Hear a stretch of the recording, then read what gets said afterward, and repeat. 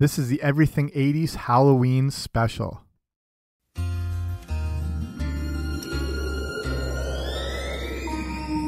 Les sorcières sortent le soir, les fantômes aussi. Le ciel est tout noir, les nuages sont gris. Est-ce que tu as peur des méchants esprits? Oh, monsieur, oui, oui, oui, oui, oui. C'est l'Halloween, c'est l'Halloween. Hey! C'est l'Halloween, c'est l'Halloween. Hey guys, what's happening? And welcome to the Everything 80s Halloween special. I'm Jamie, and I have to immediately explain that song unless you're Canadian and you know exactly what that was. If you're not, this is a song called C'est l'Halloween, which was written in 1981 by Matt Maxwell. And it was a way, in Canada, we have to start taking French at around the 4th grade, so whatever, 10 years old. And one of the ways to kind of, I don't know, make it more fun and take in the Halloween season was this song that was written by a former school teacher who became a performer. So basically, whenever that song came on or that song was introduced back in class, all the kids would go bananas for this thing. I don't know what it was, but it's as much a part of Halloween as anything else you can think of, especially in the 80s growing up. So I just had to explain all that. So in this Halloween special, what we're going to do is, because it's 80s centered, we're going to look at 5 kind of forgotten 80s TV Halloween specials that you probably sort of remember or hadn't heard of or didn't know the whole backstory on. And then one classic main kind of 80s Halloween special. You can probably guess what it is, but we'll get all into that in a minute. So before we start, if you haven't, make sure you subscribe wherever you find your podcasts. I should be there. Okay, let's do it. So Halloween's this kind of weird time of year because it's not obviously a holiday, but honestly, after Christmas, it is kind of like the second biggest time of year for yearly events and specials and movies and music and things that you only get to, bring out every 12 months. And Halloween itself has lent itself, probably better to movies related to Halloween. And the TV specials are sort of few and far between, especially through the 80s. And that's what I want to look at, is kind of some of these forgotten ones. And we got 5. The first one, not totally forgotten, but is Garfield's Halloween Adventure. And this is one of the standout 1980s Halloween specials, as Garfield and Friends was actually a really big hit on TV. It had really high ratings and lasted a lot longer than people were expecting. I think it's because the comic strip is one of the most famous of all time, and it translates very well over into cartoon form.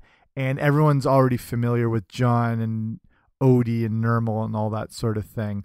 So when it came time for the Halloween special, it would come out in kind of late, October 30th, 1985, just under the wire. In the following years, it would play a little earlier before Halloween, but it's actually a pretty good special as it combines a ghost and pirate story into a pretty good half hour. So if you don't remember, or it's been a while, or you've never seen it, the plot revolves around Garfield getting excited about trick-or-treating after watching the very Pennywise-inspired Binky the Clown, if you remember that, from both the cartoon and the comic. Garfield and Odie decide to dress as pirates, but while they're out, they find out that some of the costume characters are not children, but actually supernatural beings. They end up in a rowboat trying to cross a river, and they end up at the dock of an old abandoned mansion. They run into that expected, creepy old man who tells the story of buried treasure that's hidden somewhere in the house. The problem is the pirates who buried the treasure would return 100 years later, which was this year. So these Pirates of the Caribbean ghosts return, Garfield and Odie hide, and then they make a break for it, ending up with all their original candy, and they're safe at home. And there's a lot of other stuff that goes along the way, but that was the basic premise. And this special was created by Phil Roman and then Garfield creator Jim Davis, and their goal was to start the show as a very typical Garfield cartoon, but then let it go into more of a scarier mode. And this detour from a cookie cutter cartoon special led to actually very good reviews. And the creativity and the production behind it actually won this special an Emmy for Outstanding Animated Program, which you probably wouldn't expect from a Garfield related special. But I watched it again the other day, and it holds up well from its time period, and it's one of those things that kind of a low barrier to entry. Like, you wouldn't even have to know anything about the characters or anything like that. So it works very well as a standalone special. The next forgotten, and this one's probably really forgotten, 80s Halloween special is called The Crown of Bog. This is a deep cut, but this is what happens when you combine Fraggle Rock, Game of Thrones, and Alf. And this special came out in 1981 and was created by Alf creator Paul Fusco. And I did a whole podcast all about Alf. And this is, there's technically not a lot of Halloween to the special, but it came out of that time and was pitched as being a Halloween special to the networks. The plot is based around, this is a whole puppet-based production, like I said, sort of that Fraggle Rock aspect. And the plot is based around the underground kingdom of Bog, where King Mildew is transferring power to his son Milo. The brother of Mildew, who's named Vadal, is trying to stop this as he wants his son Vandred to take the throne. There's some wise men, and they decide that whoever can retrieve the crown of Bog from the outer world shall inherit the throne. The special then follows Mildew and Milo on their quest, while Vadal and his son try to thwart their attempts. So the Halloween connection comes when they reach to the outer world, kind of like Uncle Traveling Matt would do in the Fraggles, which is our world, and they find themselves in a museum that's having a Halloween party. They find out that the crown can only be touched on Halloween, or else you will turn to stone. So Vandal and Vandred end up getting turned to stone, and Mildew and Milo return to Bog victorious. It's if you've never heard of this thing, it is very hard to describe this special, but you can actually check it out on YouTube. If you just search for The Crown of Bog, there's the full-length release of it. I think there's a few different channels that have it. It is definitely low budget, but does have some creativity to it. So, like I said, this special aired on Showtime in 1981, then would occasionally be shown in the following years, but it didn't generate a real audience. The funny thing is to hear pretty much a very close Alf impression voiced in Milo and Vandred, who was both voiced by Fusco, who did the voice of Alf on the show. The show also features Bob Fapiano voicing various puppets. He would also work on Alf. Actually, majority of the staff that worked on this thing ended up working on Alf. And if you know your Alf history, Fapiano was the name of a holiday on Melmac. And as strange as this show is, there's actually even singing in it. It was what helped allow Fusco to eventually pitch a show in Alf that would be one of the biggest of the decade. So the Crown of Bog is no Dark Crystal, but it's definitely amusing. Okay, the third forgotten, and this might trigger some people, but the third forgotten Halloween special is Mr. Boogedy. And I distinctly remember Mr. Boogedy as it aired in 1986 on Disney's Sunday Movie. Do you remember when that was a thing and Disney owned Sunday nights? I mean, they own everything now, but this was that was like kind of sort of must-see TV at the time on Sundays. This Halloween special is like the Burbs and the Money Pit meet the Addams Family. That's the only way I can describe it. The thing I remember, as most others did, is that Disney loves to scare the crap out of kids. I was around 9, I think, at the time, sort of in prime Halloween mode, and would also trust that whatever Disney put out was in our best interest. Mr. Boogedy would be one of the things that would break that trust for a lot of kids. This was a TV movie, and it was also an attempt at using it as a pilot for a future TV series, which didn't pan out. Mr. Boogedy told the story of a family that moves into a new house in a New England town. The house, of course, turns out to be pretty much the house from the Amityville Horror or Poltergeist. The family thinks these are just pranks because the dad loves to do pranks on his own kids, so they basically brush it off. They start to realize there's a supernatural presence in the house, and they learn in town about the history of where they live. They learn of the ghost of William Hanover, who after striking a deal with the devil eventually would become Mr. Boogedy. The family finds out that to get rid of Boogedy, they have to take his magic cloak. Boogedy eventually appears and is able to blast lightning out of his hands, kind of like the Emperor in Return of the Jedi. Eventually, they are able to use a vacuum to suck the cloak of Mr. Boogedy, which causes him to disappear. The family feels relief that he is gone and the house is no longer haunted. But we hear the voice of Boogedy exclaiming that maybe he is not gone after all, aka they were setting up a future series. And this is kind of, I mean, when they do this in a regular TV series or a sitcom, they call it a backdoor pilot, where they take an episode and kind of introduce whatever the spinoff might be for a future series, you know, like, and it's focused on just that character, just that premise. So they did that with Mr. Boogedy in a full TV movie. So the cast features some actually decent actors. There's Richard Masur, who played Carlton Davis. Mimi Kennedy was the mom. Benji Gregory was Ari Davis. He was Brian on Alf. And he was also on shows like The A-Team, TJ Hooker. He was a voice in Pound Puppies. A young David Faustino, a.k.a. Bud Bundy from Married with Children, was in it. Christy Swanson was in it. So this movie, again, well, roughly quoting it as a movie, is scared kids, but also developed a bit of a following. And it actually would lead to a sequel called Bride of Boogedy in 1987. And some interest still remains in this. And with Disney Plus coming out, they're releasing like their entire back catalog. And I had a look, and Mr. Boogedy made the cut, so more people will get to see this thing. Okay, here's another deep 1980s Halloween special cut. It's called The Midnight Hour. And this is a deeper one. So, I mean, if you were waiting until Halloween to watch The Midnight Hour in 1985, you would have missed it because it aired the day after Halloween that year. The Midnight Hour was a TV movie put out by ABC in 1985 and was kind of a teenage monster movie. It told the story of a bunch of teens who break into a witchcraft museum on Halloween night. And wouldn't you know it, they accidentally raised the dead. When they have also what they have raised is a witch who is hell-bent on getting revenge on pretty much everyone and everything. They also, and to make it, you know, hip to the cool teens, they raise a cheerleading ghost who helps the teens, you know, fix this classic teenager mistake without them really knowing she's a ghost. The witch descends on the town and starts turning kids into vampires.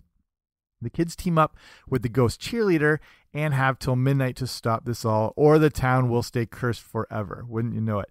They fight off the undead. They use silver bullets. They end up finding this ancient parchment and then are able to stop and reverse all the damage done by the undead. The main character, Phil, finally realizes that Sandy, the ghost cheerleader, was a ghost all along, and she has disappeared too. But while driving home, he hears a song on the radio dedicated to him from Sandy to know she's always looking out for him. And that's a beautiful moment. So this is a legit 2-hour movie that is very 80s centered, has a lot of great 80s themes and music to go along with it. Critics didn't love it, and they called it more of a campy horror romp that was trying to be a teen comedy. But there's some like decent production, and actually, fun fact, the special effects, costume, and makeup were all done by the main guy who did the Thriller video. So it does have that sort of aesthetic to it. The Midnight Hour still got a decent response from viewers as it fit the mold of many other 80s movies and shows, so it made it feel familiar despite having this bizarre premise. And again, you just have to ignore the fact it aired on November 1st. Again, you can watch this whole thing on YouTube. I watched through probably about half of it. And like I said, it's just like that standard 80s teenage movie trope, but with that Halloween spin. Like, it's okay, and I think it had a better response at the time. And people who liked it then will probably love it more now, just as sort of a nostalgia trip. Okay, the last one. Again, see, there wasn't a lot of 80s specific Halloween specials, but the last one is the Pac-Man Halloween special, and it is kind of a special. It's basically 2 parts from previous episodes smushed together to make one Halloween show. And it does lend itself well to Halloween being kind of a ghost-based cartoon and worked well with kids. So the first part of the special is called Pacula, and it involves Pac-Man turning the tables on the ghosts during a rainy night in Pac-Land. So during that night, Pac-Man disguises himself as a tombstone and chases the ghosts around. He ends up chasing them into an old castle where the owners created a Frankenstein-like Pac-Man, which is a vampire who says, "I want to chomp your bones." Pac-Man then battles the Pacula monster and chases him and the ghosts around the castle, as Pac-Man tends to do. There's not a lot of deep themes in this episode, just FYI. The second part of the Pac-Man Halloween special is called Trick or Chomp. In this part, Baby Pac is excited to go trick-or-treating for the first time with his giant yellow dad. But instead of candy, they get power pellets. So things are going along fine until, when you know it, the ghosts show up, leading to some more chase scenes. The chase ends up in a haunted mansion, not the Garfield one, and then just to switch things up, the ghosts get chased around the mansion. They kind of painted themselves into a corner doing a Pac-Man-based cartoon, and they didn't expand the possibilities like they would with Rubik the Amazing Cube, for example. So this Halloween special aired on October 16th, 1982, and even though it's nothing remarkable, they at least gave you some time to watch it, and it was, I think, shown a couple times, and kids were big on Pac-Man, so it worked out well. So those are a few of the forgotten 80s specials that hopefully have triggered a memory, and now we're going to look at what is not an 80s special, even though it comes from the 60s, but was a big part of the 80s, and it's, of course, it's The Great Pumpkin, Charlie Brown. So I try not to cover things that aren't specifically 80s based content or created in that decade. But this is one of those things that has an audience over different generations, specifically as well in the 80s. It's kind of like the Rudolph the Red-Nosed Reindeer Christmas special, or even the Charlie Brown Christmas special. That's as big a part for a kid in the 80s, even though it was made decades before. So it's worth looking at. So it's The Great Pumpkin, Charlie Brown. Aired in 1966 on primetime in CBS, obviously based on the Peanuts comic strip, and tells the story of Linus and his search for the Great Pumpkin.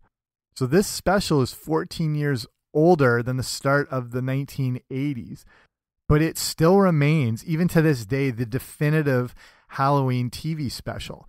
So assuming you've seen this or if it's been a while, a quick refresher is it starts out with Lucy and Linus at the local pumpkin patch trying to find the biggest one that they can. The rest of the Peanuts gang is also preparing for Halloween, while we get the classic, Lucy screwing over Charlie Brown trying to kick a football gag. This is actually the first time we would see this gag in an animated special. And there is a lot of specials, I'll get to that in a second, that I didn't realize they put out over the years. Linus is a believer in the Great Pumpkin, which acts like a Santa Claus sort of figure delivering presents on Halloween night. He is mocked by everyone for his belief, but he doesn't give up and continues to write letters to it or him or whatever it is. Little Sally is the only one who believes in Linus and agrees to skip trick-or-treating to wait in a pumpkin patch all night with him. We see the other characters going out for candy except for Charlie Brown, who only has a bag full of rocks. I don't know how the hell Charlie Brown put up with all these D-bags he shared a world and neighborhood with. There is a party at Violet's house, and we see Snoopy in a World War I flying ace costume flying atop his doghouse, battling the Red Baron. He then heads to the party and ends up kissing Lucy while bobbing for apples. She freaks out with a callback similar to her reaction in A Charlie Brown Christmas.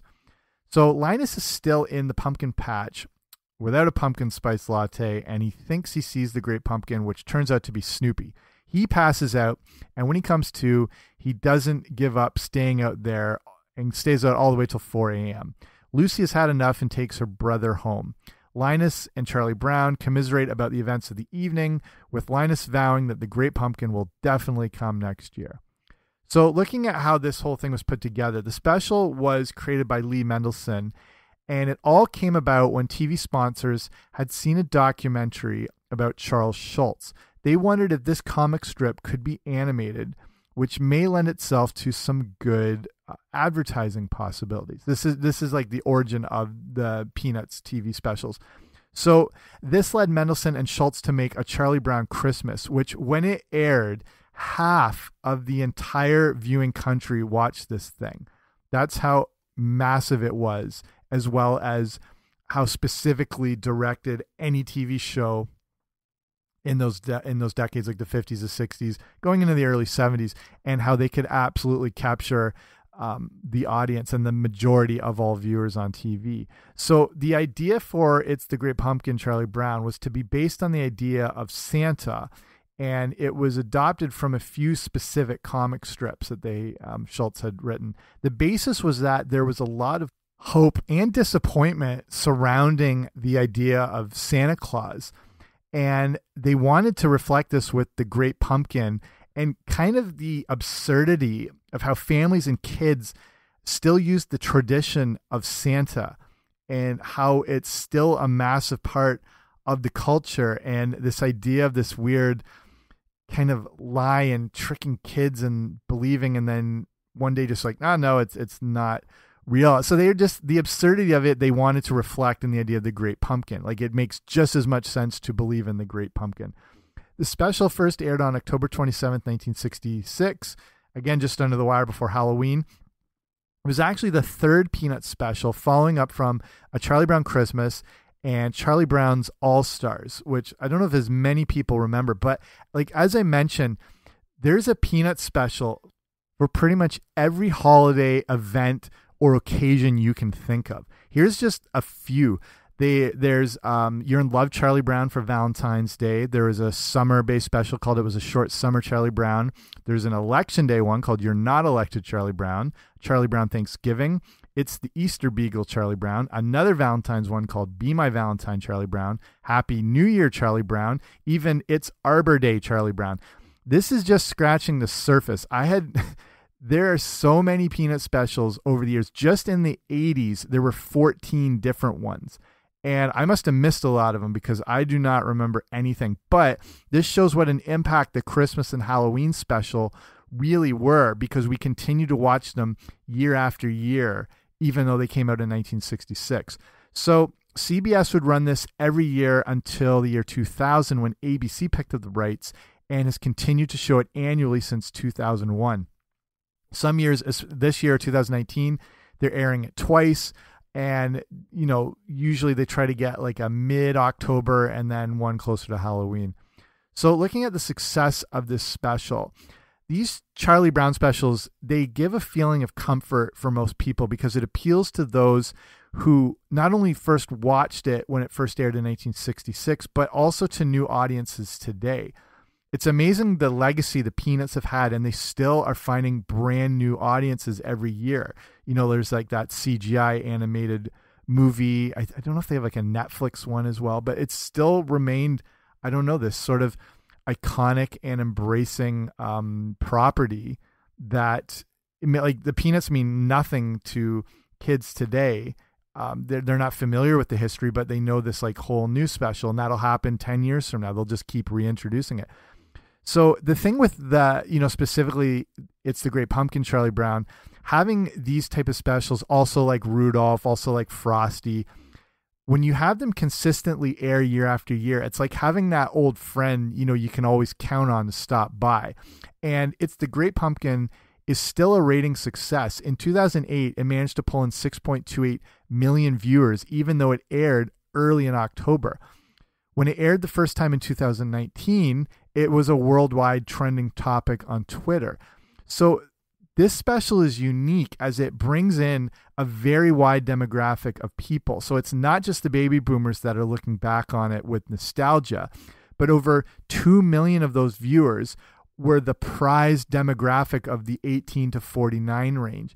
And I think this is because a large majority of them, like us, or, you know, depending on your age, we grew up watching it in the 80s. And to us, it was just a straight up 80s special. And probably a lot of kids weren't familiar. It was years and years older. So it's as much as like a special to us in the 80s as it was to the people who watched it in 1966. So the same thing, we want to relive it year after year. And again, 6 million viewers might not sound like a lot, but in this day and age, it is a ton. It still regularly beats other top competitors in its time slot, even though people have seen this special dozens of times. I think was it this year or last year, whatever, when it came out, it beat like I think shows like it's either Master Chef or Top Chef or whatever the top couple that are usually in that time slot.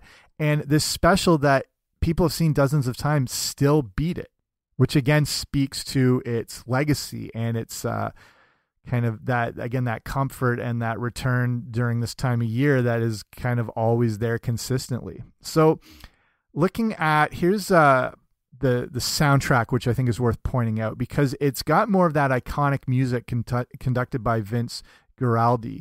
And his jazz-based score, again, has become part of Christmas tradition as he uses this sort of, cool, beboppy, joyous, unique music kind of all put together. And they really, that music really lifted these specials as well. It's hard to tell if they would have been, I think they still would have been as prominent and effective in getting an audience, but I think the music kind of lent itself to, I don't know, just like another level. It's interesting with Guaraldi and his music, and that comes back to the original documentary that featured Charles Schultz way back. So we were talking about that guy Mendelssohn who helped put it together. He was with like all the the Christmas special and all the future specials. Mendelssohn was driving over the Golden Gate Bridge, and he heard "Cast Your Fate to the Wind" on the radio, and that was performed by Guaraldi. Mendelssohn thought this style would work well for the documentary, and he tracked down the artist. The documentary was not a big hit, but Coca-Cola liked what they had seen from Mendelssohn along with the music, and that led them to create the Christmas special. So with it's the Great Pumpkin, Charlie Brown. It features 16 tracks. You can still buy it on vinyl on Amazon, and obviously CD, and you can stream it and everything like that. There's a interesting thing that it was reported in the Washington Post about how Guaraldi, when recording the soundtrack, took a break for a shower. When he came out, he heard some noises outside. So he went out to investigate, naked, as you do, and accidentally locked himself out. He then tried to climb a ladder to a second-floor window, still naked, when the cops showed up. He apparently said, "Don't shoot, I'm the Great Pumpkin." But the special had not been aired yet, so that reference pretty much meant nothing, and the cops thought he was psychotic. It all worked out, I think. So here's a few more fun facts related to It's a Great Pumpkin, Charlie Brown. Kathy Steinberg, who did the voice of Sally, had to be rushed to get her lines done as she was about to lose a tooth, and the lisp would have severely affected her recordings. The fact that Charlie Brown received rocks actually angered viewers and fellow kids, and they would end up sending candy to Schultz's office for years addressed to Charlie Brown. I don't know if people were thinking this is a real person or just the idea that they're contributing somehow, but for years people were sending candy to his office. Another fact, the girl who recorded the voice of Lucy would get so nervous to do her lines that she would throw up after every single take, which is the exact same thing that happens to me recording these podcasts. And then I think the most interesting fact is the network had, they had the Peanuts Christmas special, but they wanted another one that they could play every year. The idea was that if Mendelssohn wasn't able to put together a Halloween special and make it a hit, CBS was not going to produce any more Peanuts specials, which is a real jerk move and a lot of pressure at the same time to put these things together. They holding like a figurative gun to their head, but it obviously worked out. So I'll start wrapping up here. When I was young, I went to school with a kid who believed in the Great Pumpkin, and I don't think he actually believed in him, but he was such a fan of the special and the Peanuts in general that he kind of made this whole thing part of his identity. And, random beliefs aside, again, that shows how impactful It's the Great Pumpkin, Charlie Brown was during the 1980s. Even though it was made a long time before, it's been adopted by people of, that 80s based age who grew up watching it. So, and it falls into that category again with, Rudolph, Frosty, Charlie Brown Christmas. It's adored by multiple generations who embraced it as their own.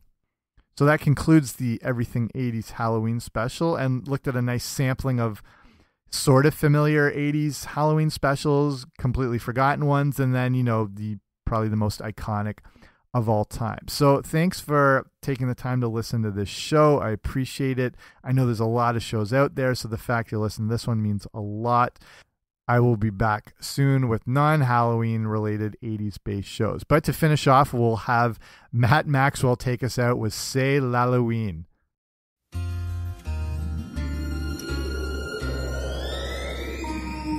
Les sorcières sortent le soir, les fantômes aussi.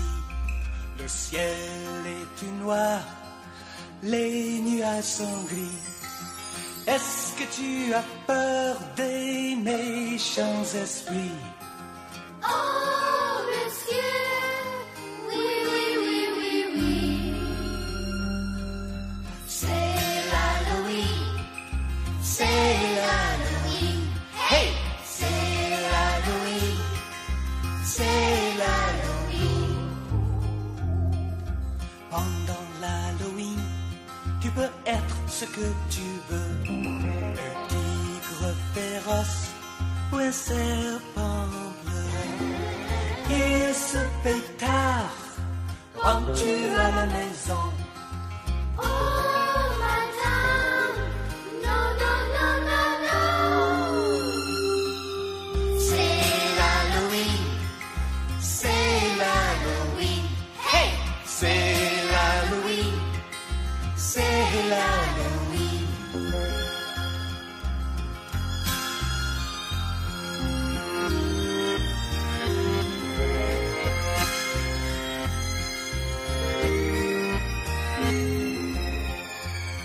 La lune, elle est pleine, le hibou il crie.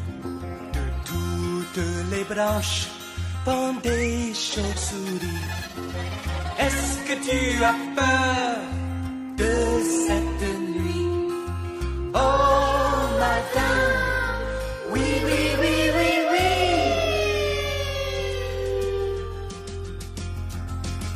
C'est l'Halloween, c'est l'Halloween. Hey! C'est l'Halloween, c'est l'Halloween. C'est l'Halloween, c'est l'Halloween. Hey! C'est l'Halloween, c'est l'Halloween. C'est l'Halloween, c'est